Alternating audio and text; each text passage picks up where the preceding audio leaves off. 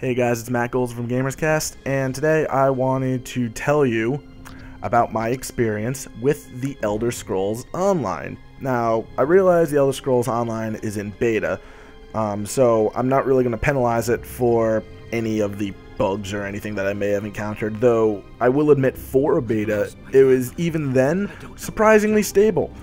And I've been in part of the last 3 or 4 beta sessions, and in the last one it was pretty much almost perfect, because they were trying to stress test the servers, and a lot of people, but overall very, very, very stable.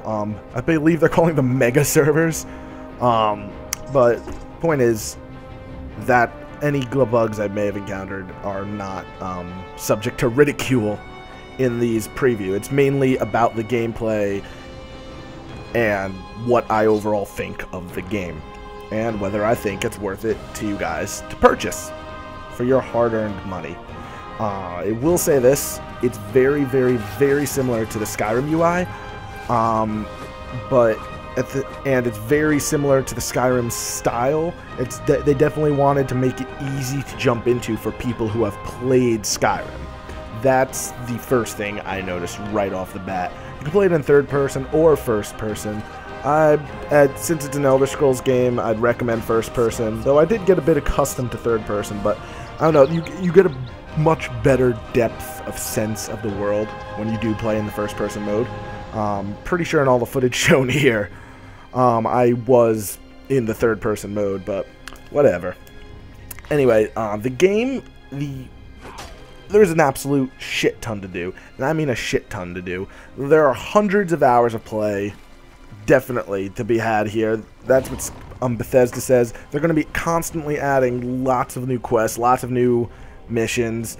My only problem with the quests themselves, as it seems to be a lot of fetch, not really a fetch quest, but it's like you run somewhere, you talk to some guy, then you run somewhere really far away to do the quest, and then you will run all the way back to redeem the quest and complete it.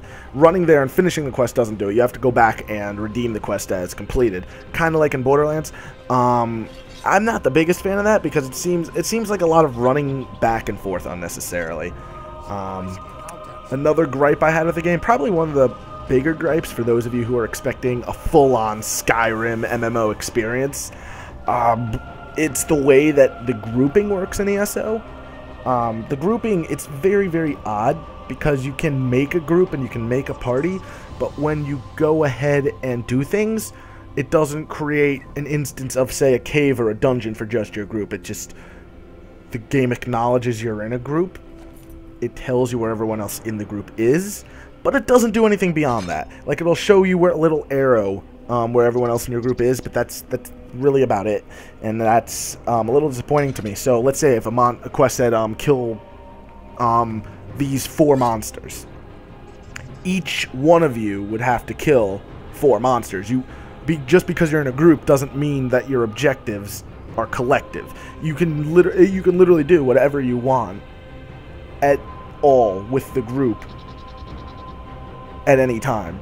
So you could be doing a completely different quest. Like, there's no sense of cohesiveness with the grouping system itself, and anyone else who's running around, any random, could just as well be in your group. Like, quests don't feel like they're your own quests, because if you're working on an enemy forever, some guy can just run out of nowhere and slash the final kill, and it happens all the time, and I run around and I do it all the time, because it's sort of just what's done. And right now, that's sort of my biggest issue with the game, is the way that the party system handles. I really hope that's addressed. Like I said, it's an MMO, so it's designed to be around for the long haul. So that's one of the things that I really hope they fix. And like I said, it is designed to be around for the long haul, so I'm just speaking about the game based on my experience as of the date of this video. So you have to keep that in mind too. If you're looking at this 2 years down the road, you're like, oh no, you have to view it from the point of this time period, the perspective of this video. I will say this though, the game has an absolutely gigantic, and I mean gigantic, overworld. all of Tamriel is around to explore. Skyrim, Cyrodiil, Hammerfell, Morrowind, it's all there, and it's all awesome, and I freaking love it. It isn't it's not quite a cut and paste of the overworlds from Elder Scrolls 4 and 5. The layouts are different, but the aesthetic stays true, so that's a really good thing. Overall, I like the game because it gives you this giant sense of exploration, this giant sense of immersion. And that's probably one of my favorite things about it, is that there is so much to go off and explore, and there is so much to do. Other than that, the only other problem I had with the game is it seems to be designed, I don't want to say as a time suck, but it's like kind of grind heavy, because there was this one point in the beta where I was just killing everything pretty easily, and then I go to this one area and then everyone's just completely over leveled me, and then it's like, well, I guess I can't do that quest until I grind.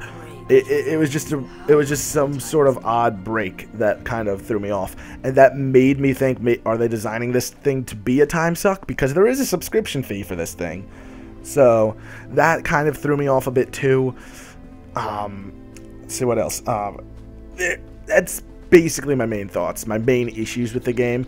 There are a lot of quests to do. A lot of them are very, very fun. Even if there's a lot of walking distance involved, their quests are fun. There is some fast travel. It's limited, but you have to activate these posts in order to fast travel, and it does cost gold to fast travel.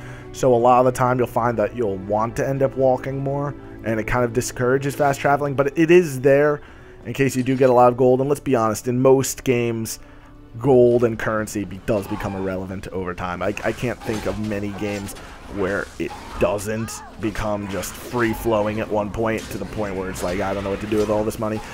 That's just me speaking from generalities perspective. That's not an Elder Scrolls thing. Obviously, when you only have a weekend to play a beta, you can't really tell if the gold is just going to come rolling in, because I haven't had that experience with gold so far. Lots and lots of fun to be had. Would I recommend getting this game, though? It's a hard sell.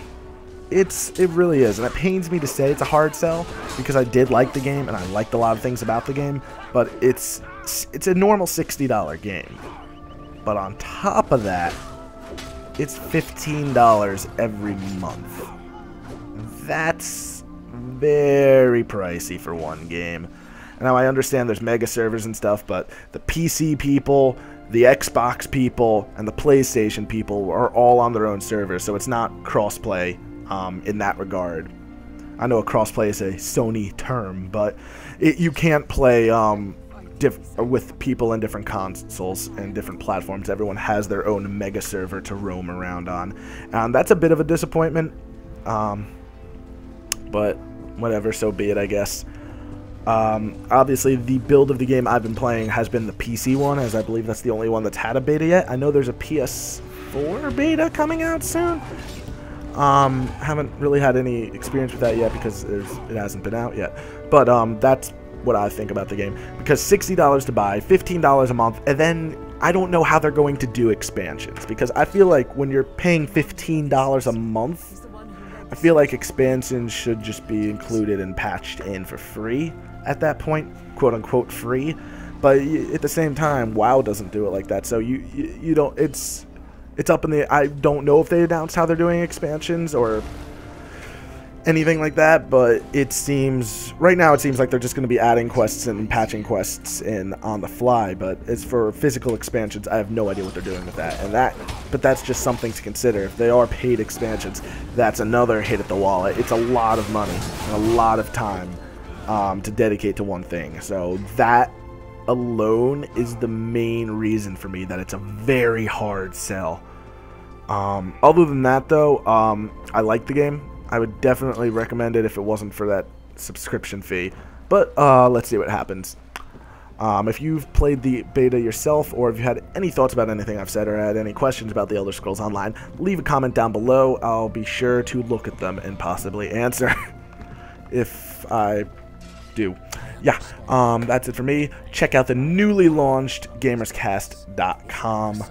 I've been Matt Goldsman. I'll catch you guys next time.